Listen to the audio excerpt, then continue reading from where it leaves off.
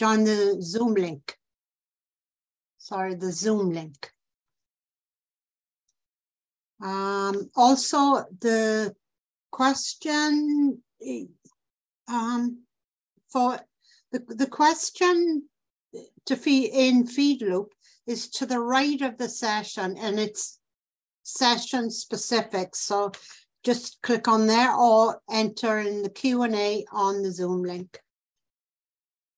So with that, we may have put a damper on Alex's passion in the last session, but this is something that she's very passionate about, and you can read more on Alex in her bio, which is on Feedloop. And this is a session on how to speak to your what is it? Your clinician, right? Or your healthcare professional. That is the official title. It's sort of diverged a little, but yes, officially. Okay. Yeah, because I think that's something that we all struggle with, and I think we're going to learn a lot from this afternoon. So take it away, Alex.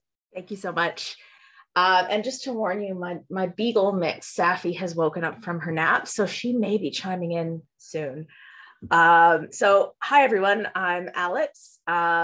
If you were at the panel discussion about an hour ago, I'm one of the members of the steering committee for this conference. I'm also a design researcher, and my paid work is design research. And in my limited spare time and energy, I like to try and apply my design and research to trying to figure out ways to create better tools, essentially, for chronically pained people to care for ourselves and each other.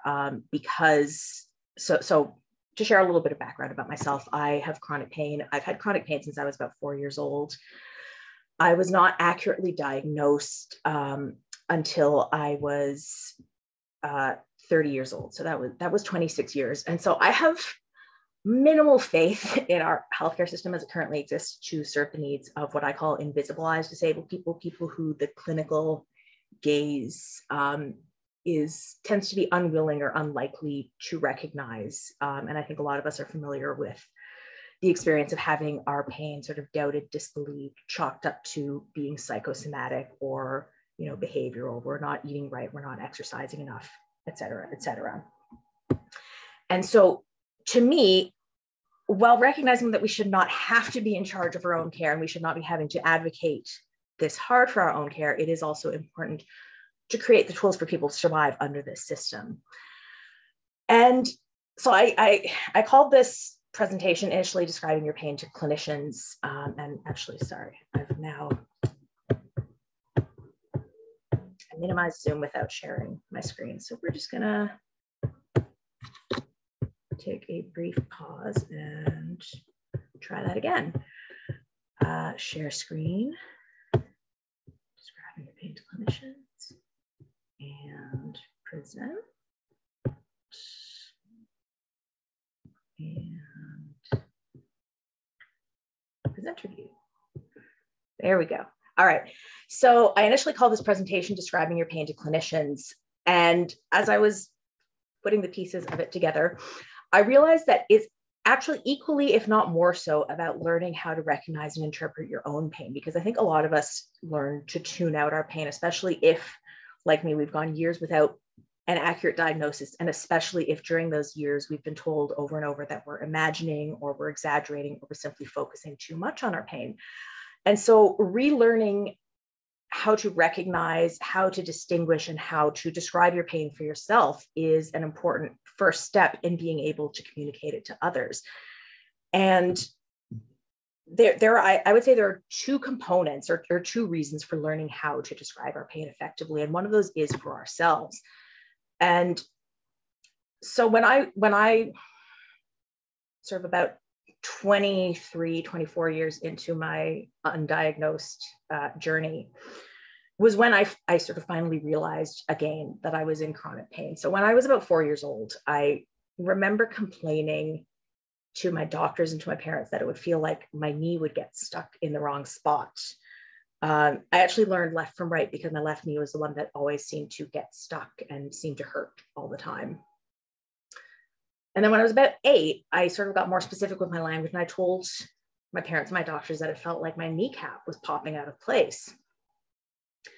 And when I was 30, I was finally diagnosed with Ehlers-Danlos syndrome, which is a connective tissue disorder that causes your joints to spontaneously dislocate. So for 30 years, my joints were spontaneously dislocating, and I was describing it pretty accurately at the age of 8. And it still took another 22 years after that for it to actually be recognized. And that was because, in part, when I described that pain to my doctors, they never even considered Ehlers-Danlos syndrome as a possibility. Ehlers-Danlos syndrome as a possibility was never considered until I specifically asked for it, asked for an evaluation for that.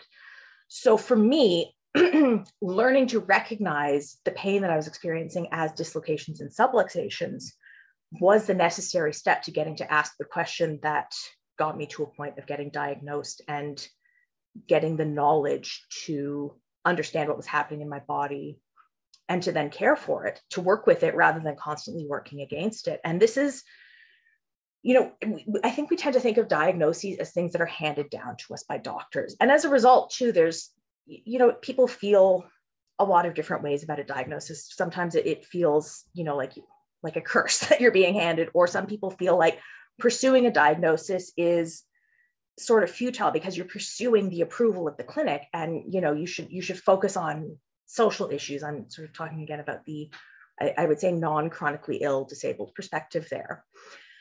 But for me, a diagnosis could mean something different. I'm thinking diagnosis in a very broad way, not sort of specific to what happens in the clinic, but diagnosis as a way of identifying and thinking through how things work.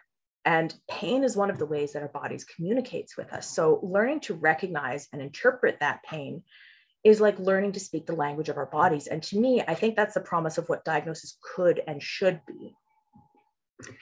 And then at the same time, talking to others about pain, it's important because for others who have access, who have potentially greater access to the knowledge about how bodies work on a physiological, on a cellular level, in the ideal interaction, learning how to describe pain in a way that can be understood by them and can be translated into that framework can be really useful. And so to think about describing pain to clinicians, I think it's useful to start thinking about how the modern clinic works and how the modern clinic sort of started looking at bodies about 250 years ago. And so in the 18th and 19th century, sort of what we would call modern Western science was starting, and influenced by natural scientists who described and mapped the elements of the outside world, trying to discover the relationships between them and the rules that governed how they behaved. Early pathologists thought, oh, we could maybe do the same thing with the body. They wanted to look inside bodies and describe and map the pieces of them and how they were related to each other. And it was really through their work that sickness came to be understood as something that has a specific, concrete, tangible, observable location in the body. And that was where we sort of really started to have the idea of actually looking at and looking into bodies in order to find the reality of sickness. Because before that, it was really about talking to sick people and, discerning what was happening within their body and soul holistically. And obviously, the level of medical knowledge that we had in the 16th and 17th centuries was limited in many ways. But I think there was actually something really, really important about that approach of sort of learning through talking and analyzing the words that people were using to describe their own experiences of their body. Because I think that's something that's really been lost, particularly with regard to things like the nervous system and the immune system, because the thing about the pathological gaze, that gaze that tries to look into bodies to find out what is wrong with them, it depends on things that can be sort of frozen in time. It depends on things that we can cut out using biopsies, things that we can, extract and put on a slide and look at through a microscope, things that we can capture on a CT scan or an MRI, if you're lucky enough to even be able to convince your doctor to refer you for one. But the nervous system has always sorry, I keep trying to scroll on my notes and switching slides instead. The nervous system has always posed a challenge to this way of looking at the body, because the way that it works depends not just on how it's structured. Its structure is so complicated and so minute. And the way it works is also determined by these really dynamic, really fast interactions between incredibly volatile molecules. I mean, the way that a nerve transmits an impulse, it's about electricity traveling along a series of cells. I mean, how do you freeze that in order to observe it, right? Unless there's something structurally happening with the cell, that's just inaccessible to the way that modern medicine looks at the bodies. And at the same time, the separation of body and mind, of subject, of the subjective and the objective ways of thinking about the world, neurology, the nervous system, poses a challenge to that, because you can look at it as an object, as an outside observer, and yet it is also where thinking and feeling happen. And so it's sort of treated as this paradox. And even if you read about the ways that sort of philosophers of medicine and psychiatrists write about pain, it is this very almost mystical way of describing it. It's this sort of opaque mystery to them. And so I think, this idea of translating the experience of the body into the physical reality is something that really falls apart when we get to pain. And I don't think that's the fault of pain or the fault of the sick person or the pained person who's describing their pain. I think it's the fault of the framework and the way that the framework has sort of failed to acknowledge its own limitations.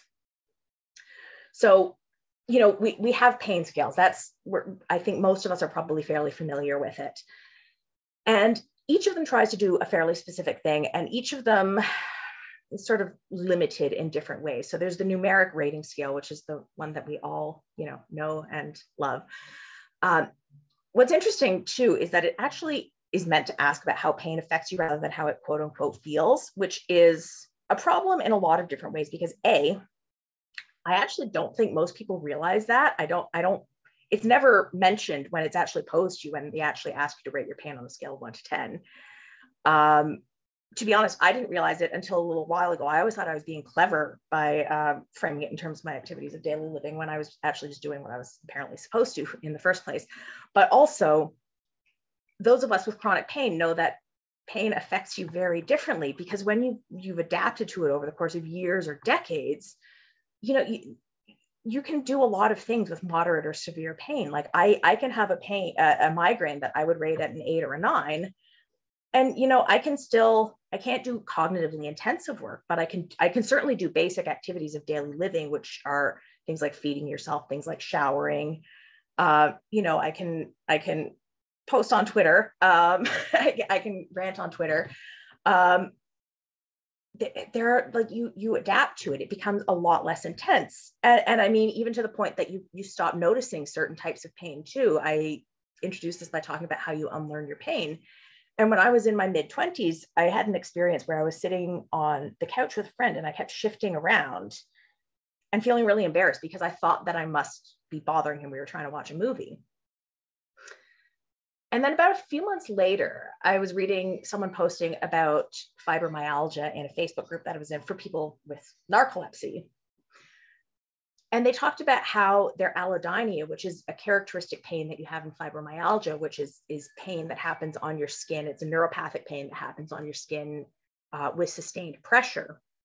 They started talking about this sort of burning feeling. And all of a sudden I realized that the reason I'm constantly shifting when I sit in one spot is because whatever makes contact with sort of a somewhat hard surface, in my case, it was the arm of the couch that evening, causes that burning pain. And all of a sudden, I realized I had chronic pain. It was like a light bulb moment. I had never, for about 15 years there, I had sort of forgotten or unlearned or unrealized that I had chronic pain. And then it was a light bulb moment. And then from then on, once I sort of accepted or realized that, oh yes, my experiences count as pain, I started learning how to recognize and tell them apart.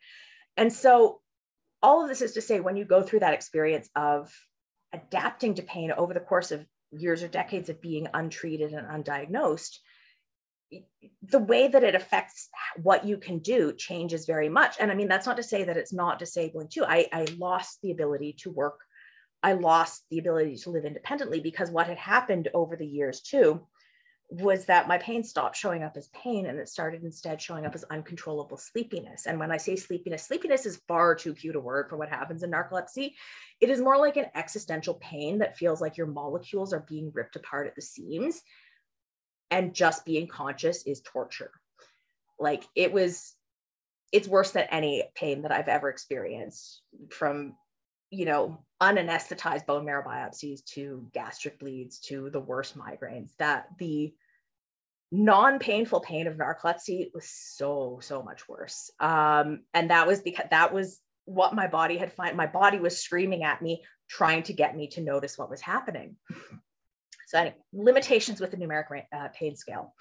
There is the FACES pain scale, which was developed for use with children and is primarily intended for use with children and also with other people who may struggle with a numeric scale for whatever reason, if they struggle with counting, if they have other,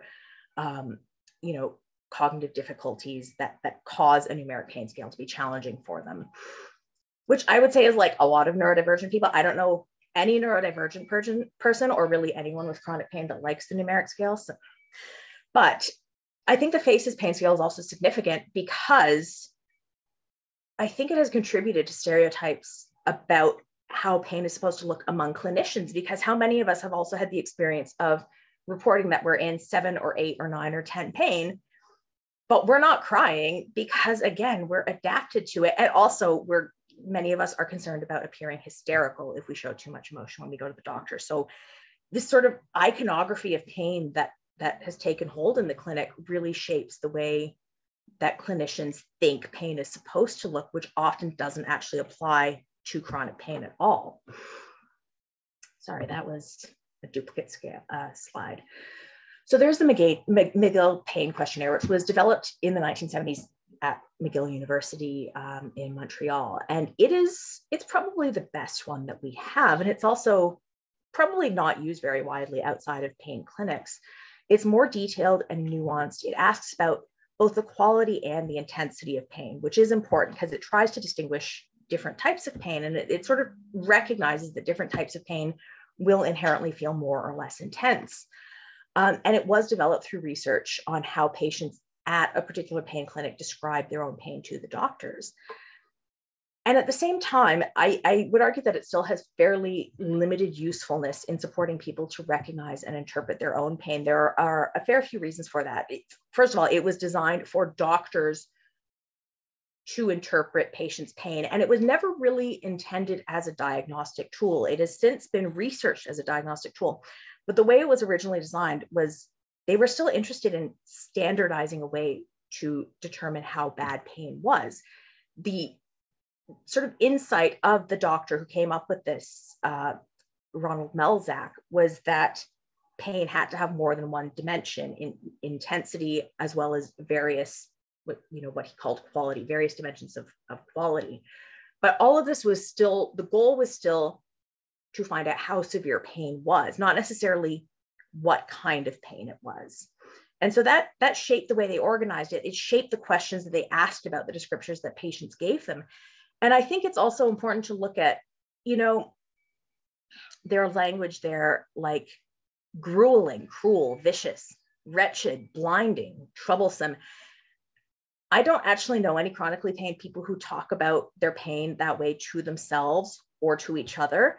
That is language that patients use specifically when trying to persuade a doctor to care about them. And I mean, that is not to place any blame on the patients themselves for using that language, because these are the survival strategies that we have to use in order to persuade doctors to provide the care that we need. But I think as a starting point for figuring out like what do these different types of pain really feel like, and finding ways to identify them based on how they feel, I think it has limited usability for that. And specifically too, when it comes to someone who is themselves chronically pained, trying to figure out the source of their pain, trying to determine strategies for identifying where the pain is coming from, we need the language that patients themselves use to describe it. We don't need the language that patients use to describe it to clinicians, because it's about how patients think of it for themselves. And so that's sort of my starting point for how we might try and solve this communication problem. This is sort of, okay, I've talked through a lot of this already, but essentially what happens is we have clinical biases that happen in terms of how doctors interpret the words that we use to describe our pain. And so we choose our words in order to try and navigate around those biases, but sometimes it works, sometimes it doesn't. And often we still end up on a long journey of misdiagnosis before we get to the quote unquote right answer, if we ever do. And of course, then what can happen all along the way is that we learn to stop recognizing our pain, or we learn to start interpreting our pain in the ways that the clinic has given us information about. So this is also often used as sort of a reason why patients' self-reporting of pain is untrustworthy. Clinicians say, some clinicians say that, well, the clinic gives patients language about what kind of pain is legitimate. And so then, you see a lot of patients start to use the same kind of language, but the reason is because it's not that the patients are malingering about their pain, or that they're turning their emotions into pain, and the clinic has given them language to sort of somaticize, turn their emotions into a physical sensation. That's the accusation that's sort of leveled against this phenomenon.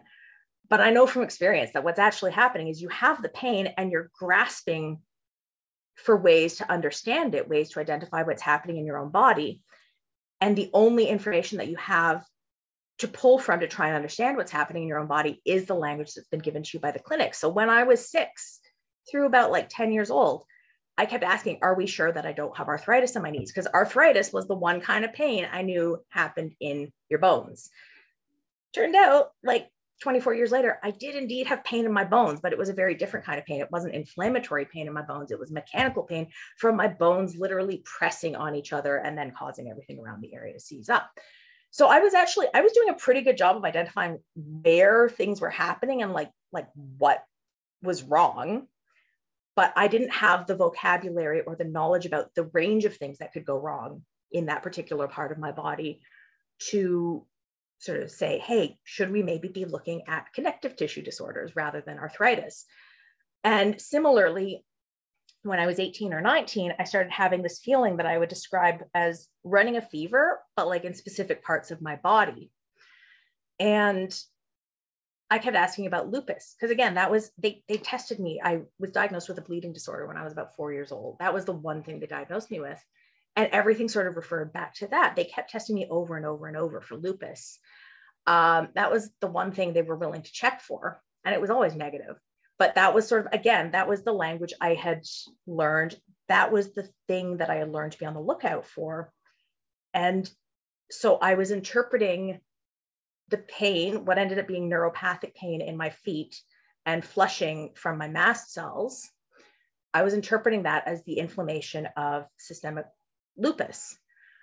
And so it's, the language that clinicians give to patients influences the way that they interpret their own pain, but not insofar as that patients are imagining their own pain into being, but rather that they're grasping for frameworks to try and understand it. And so we need to provide patients tools that come from, so I'm using the word patients, we need to provide people with pain, tools that come from other people with pain in order to find more effective, more useful language to, first of all, identify the sources of their own pain and to identify what's happening with their own body.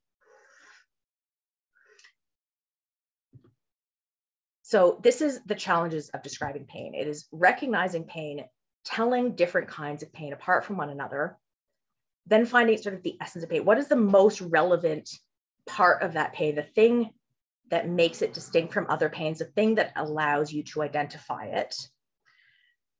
What are the ways that the clinic might misinterpret that essential description that you come up with? And then what is the language you can actually use to be understood and believed? Those are sort of the challenges that we have yet to address, but that I'm hopefully starting to address with this work. So what I began with was, and I'm just checking my time real quick. We're running out of time a little. Let's check in. Yeah. So I did an open-ended survey, online questionnaire, which asked people very open-ended questions about what kinds of pain do you have? Can you think about one of the kinds of pain? How do you describe it? How do you think of it to yourself? Does this match the way that you talk about it to your doctor? And then I also posed a question on Twitter as I was going through the results of the open-ended survey and finding that there's a lot of sort of overlapping language that people were using to describe what I would characterize as different types of pains. And it was really hard to pull apart. It was really hard to find distinctive language for each individual type of pain. And so on Twitter, I posed a question to people using common chronic illness hashtags. And I said, if you experience multiple different types of chronic pain, for example, neuropathic, muscular, joint pain, how do you tell those types of pain apart, especially if they happen in the same area? And so there are a bunch of limits and benefits to these methods. Open-ended questions tend to be hard to interpret, so people may answer in ways that you don't expect, but that can also be really useful because, as happened with the initial survey, it can lead you into new directions and sort of lead you to questions that you realize you actually do need to be asking. Because with this type of work, we're dealing with subjective experiences with really unclear language that is shaped not only by the person's experience, but by the clinic, by their sort of cultural environment. There is so much uncertainty about even like what questions do we even need to be asking to get to where we need to be. And so social media online is really, really useful for that, I find, because it is relatively low cost and effort, both for me to set it up and for the people to respond. And so what happens when I realize that I'm asking the wrong questions, I can sort of fairly easily pivot and start asking better questions. And there's also the possibility, especially on Twitter, for the conversation to evolve, because, someone would give me a reply on Twitter and someone else would respond with something else, talking about the ways in which, oh yes, this is how I think my pain for myself. But actually, I found that raises red flags for doctors because of X, Y, Z. And so because there's the possibility for people to respond to each other, not just you actually end up going in some really interesting directions, which again can be really useful for research that is sort of just starting out, just taking baby steps. So there were some really useful strategies that emerged for how people identify and tell their pain apart. They catalog it. And by that, I mean sort of what sociologists would call thick description. They look at so many different possible characteristics, and they try to be really, really just mindful about describing that. And often a lot of people talked about logging them in different ways. One user who is going to be a swear here in the handle, but I want to give them credit. It's Fibro Fuckboy on Twitter, and absolutely incredible suggestion. They draw it on a map of their body, an anatomical map of their body specifically. And so they have taken a course, Anatomy for Dancers, which talks about connective tissue. It talks about muscles. And so by then drawing the pain on a specifically anatomical map of the body, that allows them to pinpoint what is this overlapping, what is this wholly contained within, and then to find, okay, does this seem like it might be happening in the muscle or in the ligaments or in the tendon or superficially.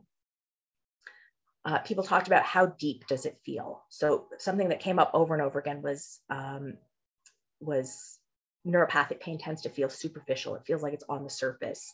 Muscle pain feels deeper, but not as deep as joint pain, which is unsurprising, or deep as organ pain, which was something that not a lot of people talked about, but is a whole other difficult ball game.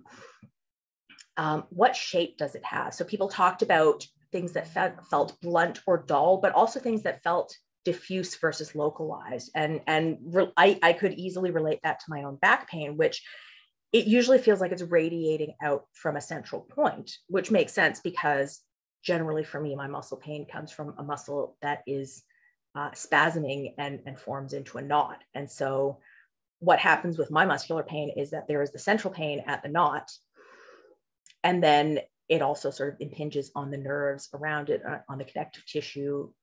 Inflammation comes to the area, which tends to be diffuse. And there is something to this too, which is that learning anatomy can be really useful for sort of giving yourself a framework for what is possible within your body. And Yeah, I think like for me, it's beneficial. I have a background in biology, which has been really beneficial because again, it provides me like that anatomy for dancers course, anatomy for artists textbooks can be really useful because it provides you a reference point in the same way that medicine tries to look inside the body. It provides you kind of a way of doing that, but in a more dynamic way. It provides you a reference point for what generally is in there and what are the possibilities of what is going on. People also talked about, does it stay the same or does it change? And that doesn't just mean, does it stay for 5 or 10 minutes? Does it go away? But also like, is it a steady ache or is it throbbing? Is it pulsating? Is it radiating out from one spot? Obviously, how did it start is a really useful one for if you're someone who experiences subluxations or dislocations. Even if you don't realize that you do, if it's something that happens when you're getting up from a chair, for example, that implies something mechanical or traumatic that's happening rather than something inflammatory. So if there is sort of a specific starting point you can identify, a sudden one, that indicates something that's more mechanical in nature. People also talked a lot about experimenting with it. So do you feel it more or less with certain movements, certain positions? Again, subluxations and dislocations, they will often feel better or worse if you move in certain ways. Similarly, allodynia, that pain that comes with pressure, that will be relieved pretty much as soon as you move the pressure away. Do you feel anything under your skin when you press on it? So often people who experience muscular pain and muscle spasms and inflammatory muscle pain, they'll have what are called trigger points, which are both very tender. So if you sort of find like an epicenter of the pain and you press on it and it feels almost like pressing on a deep bruise, that can be a trigger point. And trigger points can also feel like nodules. They're literally what we call muscle knots. Oh, that's nice. I found a trigger point right there. Lovely. So they can feel also like hard nodules under your skin, and they can actually become harder as you press on them, because what happens is that's the muscle reacting to you pressing and spasming more. And then if you continue pressing on it for a few minutes, then often you'll feel a pop and it releases. And that's actually the muscle fiber loosening up again, relaxing. And then there's just spending time with it. Like, it is fundamentally a skill to be able to recognize and name your own pain. So practice what I call invalid mindfulness. And I call it invalid mindfulness specifically to distinguish it from the way that people with chronic pain are often told to practice mindfulness, which is a way of accepting your pain. And that, I don't want to dismiss the utility of that for some people, but I think it's also useful to acknowledge that some of us just want to improve our pain, and learning to sit with it and think about it and really focus on it can actually be a way to do that, because it can provide you with the insights you need to figure out what is happening and how you can work with it. Like, this is language that I use a lot, because for years I felt like I was fighting against my body, and it felt so revolutionary to me to realize that by figuring out what was happening inside my body, I wasn't just giving into the way the clinic sees me as a sick person. I was using the tools of the clinic for my own purpose to try and figure out how I could understand what my body was asking from me and treat it better and work with it rather than constantly being in battle against it. A lot of people talk about giving it a name, which they felt that giving it a name sort of gave it a distinct personality. A lot of people talked about how they know the pain, but it's hard to put it into words. And giving it a name seemed to be a way of capturing that complexity without having to concern yourself too much about the specifics. Once you recognize the personality and give a name to it, then you can recognize it the next time it comes around without having to worry about, okay, yes, it is this deep, it's this blunt, it's stinging, it's electric, it's sharp, whatever. It's just that one person called it Sylvia after a particularly ableist relative. So that's just Sylvia showing up again. Another suggestion that I loved was writing poetry about it. A lot of people talked about the metaphors and the figurative language they used. And some of the responses that I got were incredibly beautiful. And again, there is something about that figurative language that allows you to sort of really capture and just be with the peculiarities and sort of the oxymoronic, the self-contradictory nature that pain often feels like. So my back pain, I've always sort of described it as burning, but I've also had trouble with that because it's not the same kind of burning as the neuropathic pain that I get in my feet. And I was like, I've always sort of said it feels more like a rug burn, whereas the burning pain in my feet feels like putting my feet on a space heater for way too long. And then someone in my Twitter replies just talked about their own muscular pain and talked about it as icy hot. And I was like, oh my God, that is it. It's what it feels like putting icy hot, but like on a cut or something. It's icy hot, but incredibly intense. Icy hot being the camphor or menthol cream, in case you're not familiar with the brand name. But like immediately it's like, oh, that is the exact sensation. So using that figurative and metaphoric language that poetry does so well can be a really useful tool for capturing those specifics. And then when you share it with others, or when you analyze the language that you're using, to figure out like, what is it? Why does this language feel so appropriate? Then you can start to, again, trace it back to, okay, so like, what is the language that feels right? What is that maybe telling me about the physical aspects of this pain? Or you can compare it with the language that other people are using and find points of commonality and be like, oh yes, that's what I'm experiencing. So this is far from complete. So full disclosure, my analysis is only about half finished because long COVID just took me out. I don't think I mentioned that at the start of this presentation. I got COVID 6 weeks ago, literally 4 hours after posting the initial survey to Twitter. So that sort of has taken me out more than I was hoping. So this is incredibly preliminary results, but some of the commonalities that showed up for nerve pain were sharp, electric, tingling. Temperature was one, and most people talked about hot and burning, but some people also talked about cold. And so just the fact that there is a temperature component to it seemed really significant. The one that I really loved that people brought up was that it's hard to ignore, versus particularly people talked about muscle spasm, which at least up until a point is easier to ignore.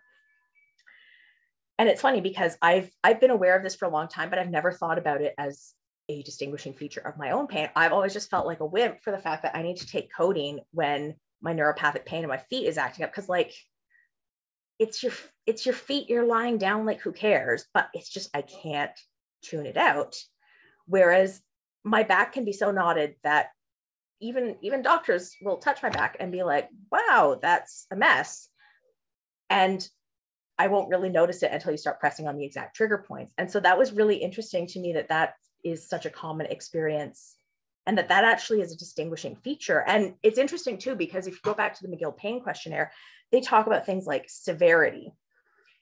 And I actually think what's more important is talking about hard versus easy to ignore, because the implications for treatment, it's a little bit more specific and accurate to how we actually think about our pain.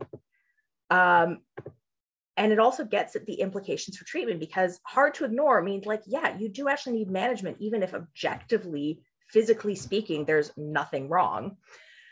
And at the same time, muscular pain, that means that there could be something going very wrong on a sort of physiological level, and the person may be underreporting it. So on both ends, that carries important implications for how we approach and treat these different kinds of pain. And so then getting into talking about this with your clinicians, I actually came to the conclusion as I was writing this that none of this is going to be particularly useful at this point for talking to clinicians, because the clinic is not really designed to make diagnoses based on the qualities of pain. Like, we're not at that point yet. I think we could be, and we should be, and I think that's something we should be working towards.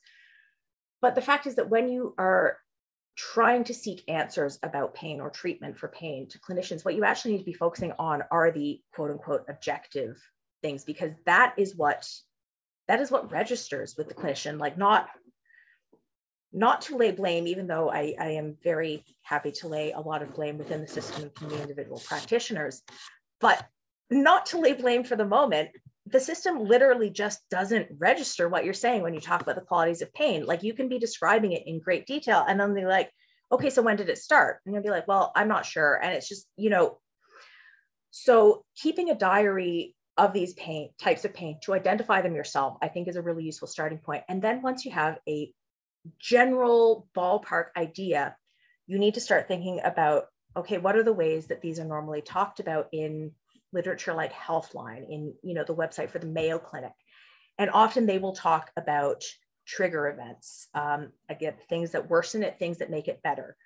I think talking about specifically what you've tried, what has worked partially, why it hasn't been enough, and what hasn't worked at all, I think is all really important. And I think focusing on those very objective things, that is the survival strategy to use at the time being, while at the same time trying to work towards ways of recognizing pain that are more about using sort of this inductive reasoning that starts from a point of view of what is the patient experiencing in their body and trying to translate it without sort of resorting to this idea that we need to see it in order to believe it. And I should have one more slide, which is just not showing up for me, but I'm going to say I want to also, this is a presentation for chronically pain people, but in the event that there are doctors or researchers or policymakers in the audience, I want to say that this is also not all on us. You know, I'm talking about survival strategies for people in pain, but the people who are actually enmeshed in the system need to be working towards changing the system. And part of that is learning anti-oppression strategies, learning about the ways that racism, misogyny, cissexism, fat antagonism, ableism influence the way that you perceive patients, the way that your colleagues perceive patients when they're talking about their pain to you, and then working against it, actively working against it, because the fundamental thing is that generally speaking, you are the one with the power in the clinical interaction. You know, acknowledging that practitioners who are themselves marginalized can experience abuse along axes of marginalization and oppression from patients. But within the clinical relationship, it is the clinician who has the power. And so therefore, it is your responsibility to change these unjust dynamics that happen within the system. And just saying, I get that it sucks, but that's the system. That is not enough. That's not doing anything to fix the system. That's just absolving yourself of your responsibility to fix it. So I would also say learning qualitative research skills is important. All of what I'm talking about here, all of what I'm talking about in terms of trying to get from a patient's description of their symptoms to translating that into a physiological framework, that is fundamentally doing semi-structured interviewing and then thematic coding. That is what qualitative researchers do. So honing your qualitative research skills, learning them, taking courses, reading books. There are really great books on semi-structured interviewing and thematic coding and all kinds of different techniques for coding qualitative data that could actually help you to develop your clinical practice and do a better job of diagnosing patients. And then also fundamentally, just if you're someone who has research funding, who applies for research funding and has the institutional capacity to be able to apply for research funding, start putting people with lived expertise onto your grant applications as co-investigators. Because the thing is, there are so many people with lived expertise, lived experience, who have so much knowledge and literally just they can't get it funded. You know, people, disabled people, chronically pain people disproportionately live in poverty. We have less time and energy in our days. So we can't sort of, it is very difficult. And I say this as someone who tries to hold down a day job and also do research on the side. My research progresses very, very slowly and frustratingly because I don't have that much time. And without funding to dedicate some of my daytime hours to it, you know, that contributes to that. So start naming chronically pain, disabled, multiply marginalized people as co-investigators, not only so that they have access to funding, but so that they have access to agency within the research process, so that they are setting agendas and designing research plans and not just contributing as users providing feedback. So that is me. I think I'm 8 seconds over, not too bad. All right, so if we have any questions, yeah, I will throw it back to Therese. Yes, thank you, Alex. We do have some questions. Nice. This one comes from Chris J. It starts out saying, I read an article in a psychology journal a couple of years ago about a study on the use of pain language amongst chronic pain sufferers. And their astounding conclusion was that the use of more and more vivid words to describe pain is an indicator of the pain being psychological rather than biological. all in their heads. As a pain patient, trying to make sense of the pain and be as articulate as possible, that conclusion robs me of all my ability and right to be verbal about pain because it biases clinicians against me. What options are left for us if they refuse to listen?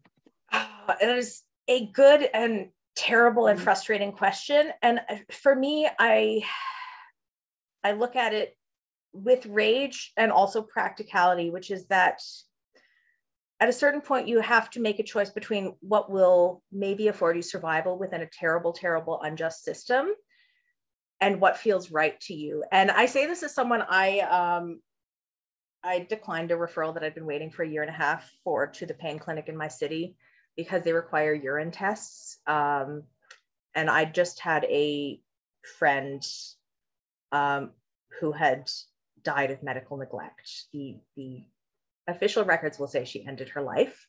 She died of medical neglect because of her chronic pain. And I could not stomach being asked to give a urine sample as the first interaction with that clinic because it sets the entire dynamic of the clinical relationship out on a basis of mistrust, on a basis of the idea that my own account of my pain and of the ways that I manage it in my day-to-day life are fundamentally untrustworthy. So I tend to be the kind of sick person who tilts at windmills and just withdraws myself from the system entirely, and will cut off my nose to spite my face. Although I don't actually think I'm doing that. For me, it was a matter of making a choice between what might get me access to something that might help manage my pain slightly. I was hoping for trigger point injections and what would protect my mental health more at the time. But at a certain point too, sometimes it becomes about strategy and about using the language that will get you the care you need in the moment if you need it.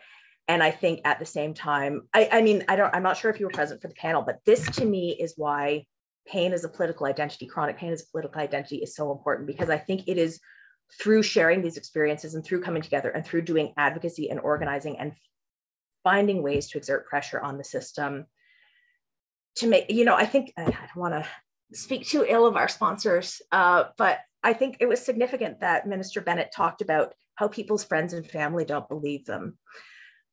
And for me, yes, my friends and family have not believed me, but the ways in which my doctors have not believed me, the ways in which I've had to jump through hoops in order to qualify for ODSP in order to be able to barely survive, that's materially affected my life so much more profoundly than the ways in which my friends and family have not believed me.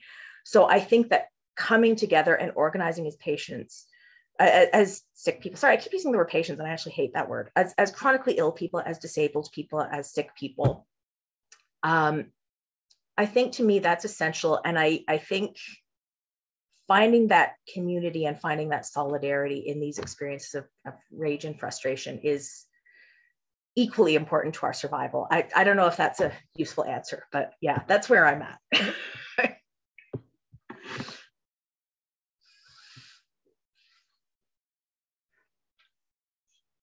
Okay, there's another question here from Connie Porter. Is there a way to get a copy of this particular slide types and characteristics? Then we can use them better with our physicians. Yes. So my plan, I want to cite the people who I've drawn from on Twitter in this slideshow before I put them up. But my hope is that I can share it. I'm happy to throw it up on Feedloop if I can figure out how. But also my hope is to share it with Pain Canada and maybe develop something that can live a little bit more permanently somewhere on the website. And hopefully also keep developing it into something a little bit more comprehensive and useful, but slowly because I move slowly. And Drew just wanted to say that was very excited when you cited the tweet. Hey, I loved your strategy. It was amazing. We have another question, and this is from Natasha Lawton. How do we convey to doctors that pain has gotten worse? Oh dear. It feels like once a doctor has treated your pain, you're kind of out of their consciousness. like I can't even get my clinic to respond to my calls because I've already seen their pain specialist. And that was several years ago. And I have new and worse pain now. Oh, this is a favorite for me anyway. Yeah, oh my God, that is, these are all such good questions and none of them have good answers. And I feel so horrible and I can't provide useful advice other than to just acknowledge how real a struggle this is. I would say on the sort of immediate survival level, if you have a family doctor you can trust, and I think that's a big if, I think sort of getting them to be in solidarity with you is incredibly useful. They act as gatekeepers, but if you can build a relationship of even semi-trust with your family doctor, they can also be your best resource in accessing care, whether that is sending a letter, a nudge, a fax, phoning the clinic, a referral to another pain clinic, which is a horrific prospect because that obviously is another couple years, if not more, of waiting. If you have other, if you have other specialists that you do get along with, I have two doctors that I actually get along with quite well, and they have advocated for me, two doctors, in ways that are outside of the scope of their treatment of me. So I have a sleep doctor who once advocated to my immunologist because my immunologist wanted to do a test without providing me adequate sedation. They wanted to repeat a test that I had been traumatized by as a 5-year-old, the bone marrow biopsy without anesthetic. They wanted to do it without giving me twilight sedation. They wanted to only give me a Xanax and wouldn't believe me that a single Xanax would not do anything for me. And so I initially spoke to my sleep doctor saying, can you just tell them that Xanax doesn't always work for people with narcolepsy? Like, we have weird reactions to medications. And then I told him a little bit more about the experience, and he was appalled as someone who had also been traumatized by a medical procedure and was very aware of the need for sedation when having repeat traumatic procedures. And he ended up writing a letter to the immunologist about it. Similarly, I am on testosterone for gender health stuff. And the gender health clinic in this city is just appalling and basically just kept delaying my access to testosterone for more than a year without providing any medically reasonable explanations for it. And the endocrinologist that they ended up referring me to, on the other hand, is really good. And I've phoned his clinic on a couple occasions to intercede. So one time, what reminded me of this was the gender clinic essentially ghosted me. And after a certain point, just wasn't getting back to me, even though I'd, by that point, jumped through all of the hoops that they told me I needed to in order for them to deem testosterone as a valid choice for me and, with my chronic illness. And so at that point, I phoned the endocrinologist clinic and begged for help. And 3 days later, I had my testosterone. So sometimes if you can find another clinician who can intercede with you, even if it's not technically within the realm of their practice and care of you, that can be incredibly useful. And it's rare. Like, it is, I've seen a lot more than 2 doctors in my life, and 2 is how many I've had actually sort of step outside of the rigid limits of what they need to be doing for me. But if you can, it can be incredibly, incredibly useful. And then again, on a more tilting at windmills note, connecting with organizations like Pain Canada and also with disability organizations, and pushing for chronic pain representation and for disability justice oriented representation within pain organizations. And again, trying to push for some of these more radical systemic changes, ways of recognizing the systemic problems at the root of this. That is not about individual practitioners. It's about it's not even about Canada. There are aspects that are about Canada, but it is about the way that pain is treated by the modern clinic within the whole world. And it has to do with how disabled people are viewed within economies that prioritize, that place value on people depending on the ways in which they're able to work or not. And so being able to sort of push for recognition of these systemic problems it may not bring immediate relief, but it brings some spiritual relief to me, at least. The rage fuels me at this point. It's Hudson. She says, it's not really a question. All of these challenges are totally compounded when you don't have a family doctor. There is such stigma and basically disinterest from walk-in doctors who don't know me. I stop by saying, I'm not a hypochondriac. Yeah.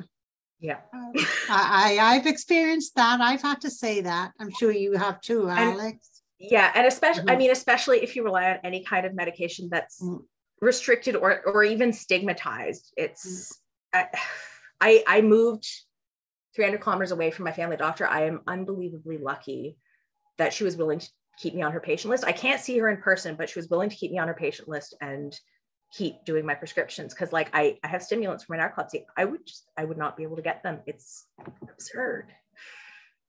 I have a question.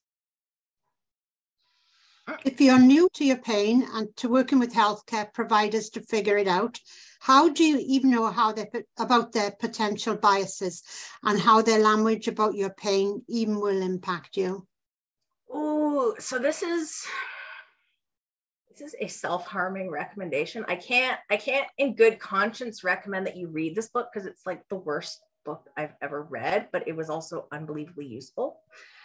It is, I was trying to remember the name. It's by Edward Shorter, who is a psychiatrist and the chair of history of medicine at the University of Toronto, but it is written for a sort of fairly general audience. It's not packed with academic language. It is from Paralysis to Fatigue, a history of psychosomatic illness. And I think you can sort of glean from that title what his angle is.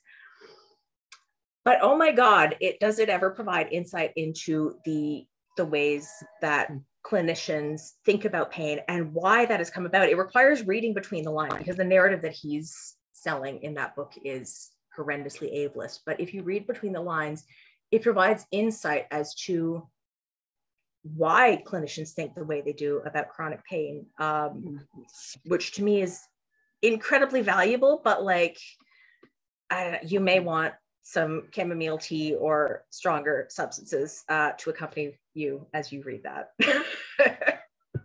Or I don't know, like ranting on Twitter. I was live tweeting it as I was reading it, and it was satisfying, if still incredibly stressful. My video has been stopped because my audio was not great, but we're just about at time, Alex. I'm not sure if there's anything else you'd like to say on this. I'm good. I noticed that someone asked about something called Change Pain Clinic, which I have not, but I'm going to look up because I'm intrigued. But yeah, I think I've covered more or less everything that I'd hoped to. And thank you all for your amazing, if hard to answer, questions. Lots of claps and hearts here. Okay, so yeah, sorry. Just read the slides. I will see about throwing them up on Feedloop this evening or tomorrow, and then hopefully it'll turn into something that will live on the website as well. Thank you. That was a great session. It's certainly got people talking, that's for sure. And that's still one of our main intentions, right? Thank you so much for fielding the questions. Yeah. Thanks to all those who have participated as speakers and as attendees in today's sessions. We hope you enjoyed the sessions, the gentle movement and the water cooler breaks. We hope that you'll join us tomorrow for sessions start at 2 p.m. Eastern and run till 5 p.m. Eastern. The format will be similar with 2 hours of programming and 1 hour of break, gentle movement, water cooler in between. I did mention earlier that I am speaking tomorrow along with Lise Dessau, who is a researcher, and we're going to be talking about chronic pain and equity, which is one of my favorite subjects. So I hope to see everybody tomorrow. I hope you enjoyed today's session. I know I did. So have a great evening, day, whatever time zone you're in. Bye now.